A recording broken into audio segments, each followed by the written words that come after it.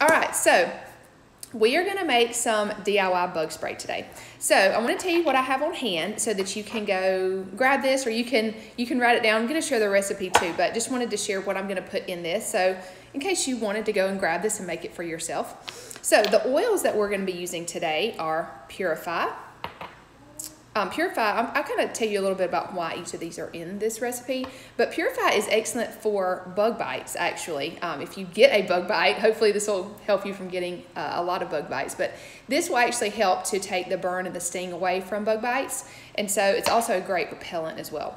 TerraShield is actually the outdoor blend, so you could just use this one oil and make your own bug spray, but these other oils are really great for various reasons, but TerraShield is kind of the main component of this, so that's going to be in here. Lemongrass is excellent bug repellent as well, and so that's going to be in here. Cedarwood, again, has bug repellent properties. It can actually be used on like bed bugs, and it's been studied in a lot of different things like that as well, so it's a really good bug repellent. And then this is a newer oil. It was actually released last year at convention, lemon eucalyptus. So this by itself, again, will be a really great bug repellent. So you can use, you can use what you have, but this is a really great recipe to use. So lemon eucalyptus is going to be in here. So the liquid base that we're going to use is a mixture of witch hazel and vinegar.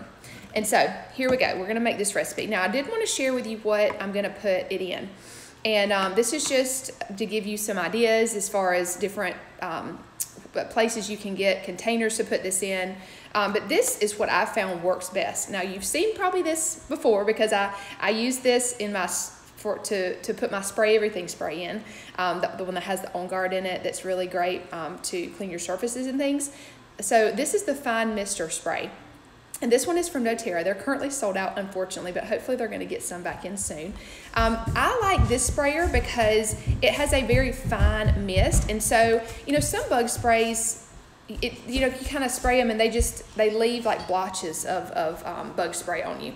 This one is very fine, and so I just love to spray it up and down my arms and legs, and it really gets it all over my skin in a very even fashion.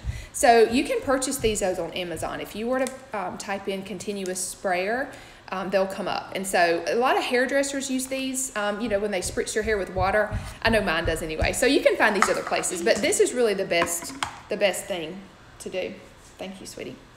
The best container to get, in my opinion. Now you can use really any container that you have that has a spray head on it. That's relatively small. This one's kind of bigger, so I'm actually going to end up making 2 batches to put in this one. But if you had a smaller one, this I feel like would fit in there. Anything that has a spray head is going to work.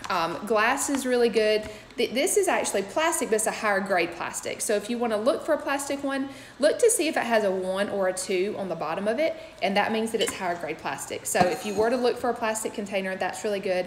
I've also found some stainless steel, like aluminum spray bottles at the dollar store, at Dollar Tree, which obviously are $1. So I picked up some of those.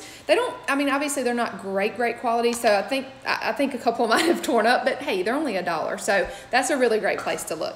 So let's make this recipe. Okay, so we're going to put our oils in first, and then we'll put in the liquid base after that. So I'm gonna put in 20 drops of the cedarwood.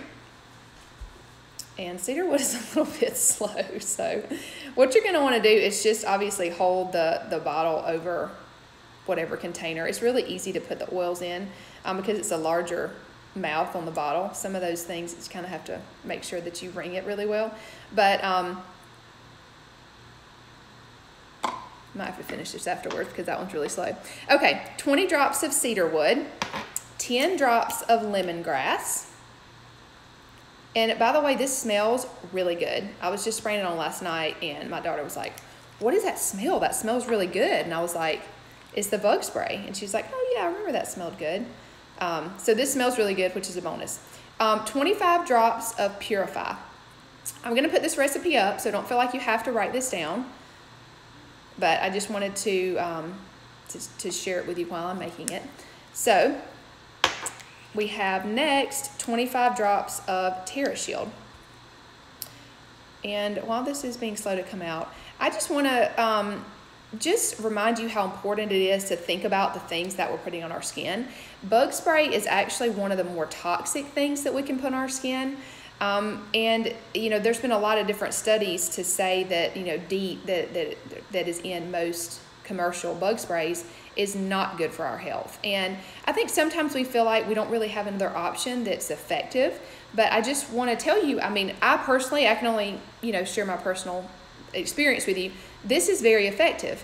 I do have to, obviously you have to keep applying bug spray if you're going to be outside for a long time, and this is no different than that, but it is very, very effective, and it's completely non-toxic. I mean, all I'm putting in here is pure essential oils, witch hazel, and vinegar. So it makes me feel really good about putting it on my skin. I don't have any reservations about it. It makes me feel good about putting it on my daughter and my son. And it's very easy to make, as you can see. Okay, so lastly, we're going to put 10 drops of lemon eucalyptus.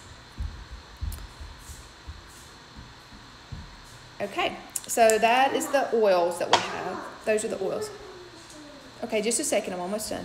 So next we're going to put the witch hazel. And witch hazel was pretty easy to find. I think I got this at Dollar General. But it makes a really good base. It kind of helps suspend the essential oils in the solution. So we're going to put 4 ounces of witch hazel. And shocker, I'm actually measuring this. Can you believe that? I just put in a little measuring cup. It makes it easy to pour in here. So we have 4 ounces of witch hazel and then 2 ounces of vinegar. And do you like my large vinegar container here? I use this in my laundry room, so I went and got it out of there. Okay, so 2 ounces of vinegar. And that is it. And so you're going to want to put the top on, and then you're just going to want to shake it up. Every single time before you use it, you'll shake it up. And my kids are ready for me to be off this video. So make you a cute little, hold on just a second, sweetie. Okay, make you a cute little sticker to put on here so that you know what it is and you don't think it's your spray everything spray and you spray it all over your body or that will be okay, but make you a cute sticker. This is gonna last you almost all summer if you make it in this big thing, because it's a bigger amount of it, and I just love this recipe. So I wanted to share it with you today. I'm gonna put it in the comments so that you make sure that you have it. You can save it to your phone or whatever, but tag me if you make this recipe. I would love to see you with your little DIY recipe. And DIY doesn't have to be hard. It's really easy to make this recipe, as you can see. So I look forward to a summer with less bug bites and a little bit more of a non-toxic summer, if you will. All right, see you guys later.